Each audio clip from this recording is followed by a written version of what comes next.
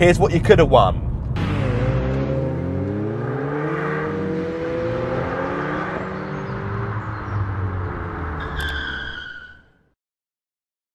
Car Obsession is proudly supported by Carly and Draggy. Check out the video description to find out the latest discount codes.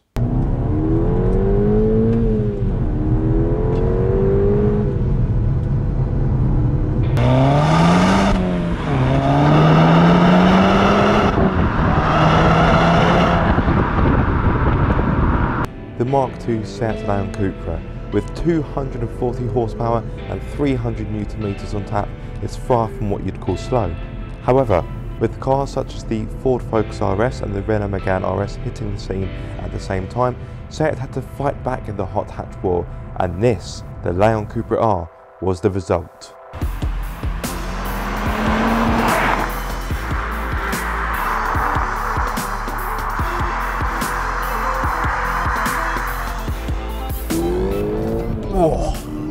Whoa. This may have the same 2-litre turbocharged 4-cylinder EA113 petrol engine as the standard Cupra, but of course it has been fettled and tuned. Thanks to a tweak to the ECU as well as a change to the turbo boost pressure, this car offers 265 horsepower along with 350 Nm of torque. Other changes to this car include a revised high pressure fuel pump, changes to the gear ratios, and this car is stiffer as well. So needless to say, the Seat team have done quite well to turn this car up to 11. Then you've got the look of the car itself. It may look like a standard Cupra, but look closer and you'll see some decent enhancements. Oh, this is good in the corners. This car is riding on 19-inch alloys, which is larger compared to the standard car, and at the time, if you paid Seat a bit of extra money, you could have them painted in white like I have on this car, to give you a bit of a retro flavour. At the back, I've got a glossy black diffuser, which is home to 2 exhausts, which sits there proudly like 2 great big trumpets. I love it. Oh, that noise. It is addictive. This car may not be quite as leery in its appearance as the Ford Focus RS, but I would say this car has struck the balance just about right. It's not too leery, but it's not too discreet. Now, speaking of the Focus RS, I must confess that is faster to 62 miles per hour, but only by 0.3 seconds. And are you going to notice that on a day-to-day basis?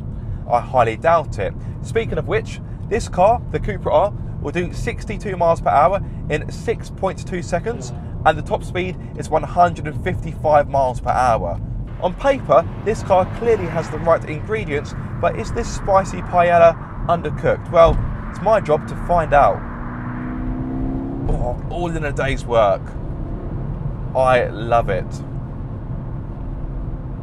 The engine response is really impressive. You've got a wide band of power, and although the 6-speed gearbox is lovely to use, the changes are slick, precise and pretty mechanical, you don't need to use the 6-speed as much as you may anticipate. By the way, in the UK at least, you couldn't have a DSG. But because the torque and the horsepower has got such a nice wide band to it, the engine's power is really flexible, very usable. You can quite happily leave it in 6th gear and still overtake on the motorway without having to change down. It's quite a muscular engine, and as you accelerate, you get a nice snarl as you climb towards that red line.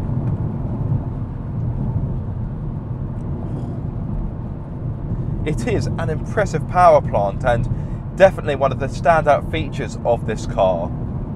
Now, for those of you that don't know, the EA113 engine is actually the predecessor to the iconic EA888 engine, which is still in use today and is featured in cars such as the Volkswagen Golf R, the Audi S3 and the Cupra Formentor, to name but a few.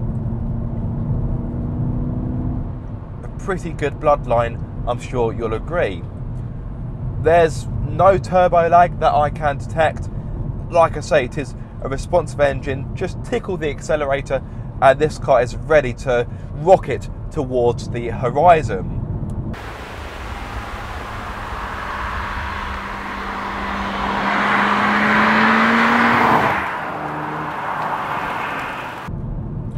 Unlike the Focus RS, the Cupra R doesn't get a limited slip differential. No, instead it gets a Volkswagen's XDS, which is an electronic differential lock. Put simply, it brakes the inside wheel during cornering to give better traction and to reduce the understeer. Does it work though? Let's find out. Oh, I'll tell you what, through the corners, the Cupra R is very impressive. Now, I own a standard Leon Cupra, and although that is now modified, I remember how it used to perform when it was standard, and the R, in comparison, as you would expect, it just feels sharper, more focused, more racy. It's almost like sending a human to boot camp. They come back fitter, more chiselled, and this is kind of the same thing.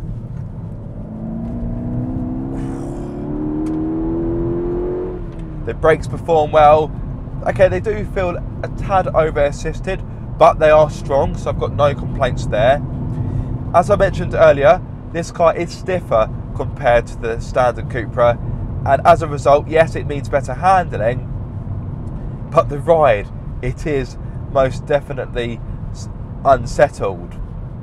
Now, at this kind of speed, down this kind of road, it isn't too bad, but when you're driving it at town speeds, on poor roads, it gives you some idea of what it would be like to balance jelly whilst jumping on a trampoline. Yeah, it's very unsettled. Could you daily this car? Yes, you could, but if you want something that's more rounded and easier to live with when it comes to ride comfort, I would strongly recommend that you have a look at the Golf GTI instead. That will be a more rounded proposition. But if you want something that's rarer, more special, and of course faster, then this is the one you want. Whilst the ride is firm, there is a saviour, and that is the front sport seats, which as standard on the Cupra R are finished in leather. They're comfortable and they hug you in the right places. They are a very good sport seat. They are arguably, in my opinion, the stars of the interior as well, which isn't exactly Poundland, but it isn't exactly the Ritz either. If you want a nicer interior, again, I'd recommend the Golf GTI, but at least because this is a facelift, the interior is a bit more modern compared to the pre-facelift, which looks dated, to say the least. Now, whilst I've got my sensible shorts on, I think these are my sensible shorts, let me speak about fuel economy, which I know is a boring topic, but given the fact that nowadays you have to remortgage your house just to get a tank of fuel, I think it is quite an important topic. So on a combined run, SEAT states that this is good for 34.9 mpg, but do bear in mind, I'm pretty sure that it's using the old NEDC method of testing, which is defunct because it wasn't very realistic. In regard to CO2 emissions, this emits 190 grams per kilometre. Now, I've mentioned the fuel economy, but what have I been getting? Well, looking down at the trip computer, it doesn't make for good reading. Yes, I have been spanking this car around a bit, but I'm currently doing 21.6 mpg. Yes, not 31, 21.6. Now, in the sake of fairness, on my drive to my filming location, I was getting low 30s, but yeah, the moment you drive this car how it's meant to be driven, like this, but bear with me.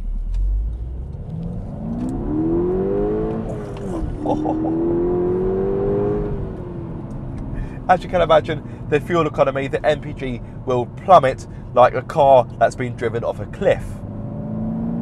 Although, if you drove a car off a cliff, you'd be saving fuel.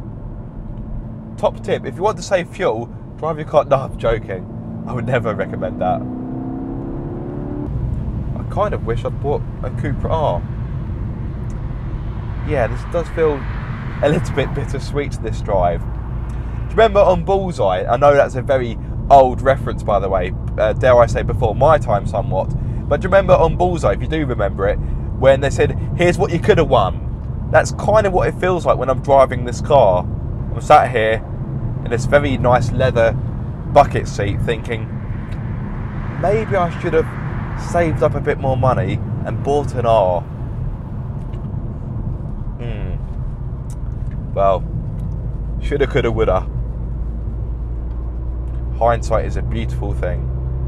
Before I get too caught up in what could have been, let me give you some info to those of you who could be looking to buy the Cupra R. At current market prices, you're looking in the region of £8,500 to £15,000, although at the time this video was edited, there were just 7 available in the whole of the UK on Auto Trader. In regard to what you get as standard, that includes R styling, 19-inch alloys, bi-xenon headlights with auto function, electric folding door mirrors, leather seats, front and rear parking sensors, dual design climate control, cruise control, Bluetooth, navigation and CD player, to name a few. With it being a hatchback, it offers a decent amount of practicality, even more so when you consider this car is 5-door only. The boot offers 341 litres, which is about right for this class, although some rivals did offer a larger boot. Rear space isn't overly generous, especially if you happen to be blessed with height like myself. I'm 6'2", so you may want to bear that in mind. There are a few decent cubbies here and there in the cabin, so it shouldn't be too tricky to store items away whilst on the move. Now, before I wrap things up, which I don't really want to do because, as you can tell, I've had a lot of fun making this video, I'd like to talk about how this car has been like to live with for the week. Now, to put simply, this is an easy car to get along with. Yes, the ride is firm, and where I live, the roads are awful. I live in Worthing. So when you're driving around town, it gives you some idea of what it would be like to be bounced about until your spleen is detached from your body.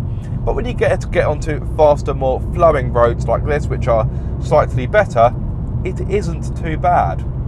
I do find that Bluetooth is a bit slow to connect to my phone, which is a first world problem, but it is a bit of an annoyance as well. And I do have another issue, which may well be personal to me, but bear with me. Now, I own a Mk2 Leon Cupra, a pre-facelift, therefore not an R. And that, in comparison to this, the clutch pedal is in a different place. And I don't mean it's located in the boot, that would be stupid. But what I mean is on the facelifted car, weirdly, the clutch pedal has been moved to the left, closer to the centre console. And you may be asking, okay, well, what's the problem there? It seems like a weird thing to say. Well, for me in particular, this may affect you, I find that I've got less space in which to put my foot on the footrest, and when it is on the footrest, it's kind of squeezed between the centre console and the clutch pedal. Admittedly, I do have large feet, they're size 11, and you know what they say about men with big feet. Yes, big socks. But I'm wearing my Converse today, which are quite narrow, and yeah, my foot isn't comfortable. And when I go to change gear, I have to kind of squeeze my foot between the gap of the centre console and the clutch pedal, change gear, then put my foot back, and that whole process, it just puts a strain on my left knee and makes it ache. Yes, I do have a chronic knee injury from my years of goalkeeping, but yeah, I don't think I could drive this car on a longer distance, so I just think it would really just ruin my left knee. In the UK, I'm not too sure about Europe, I think you could get these with a DSG in Europe, but I may be wrong, but in the UK these were only manual.